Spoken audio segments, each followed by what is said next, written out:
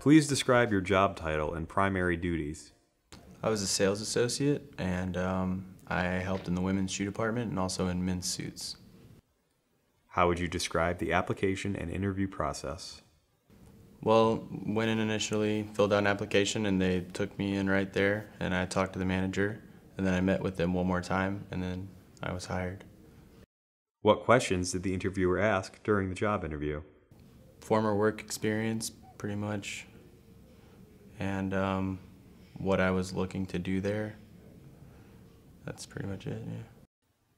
How were you notified that you received the job?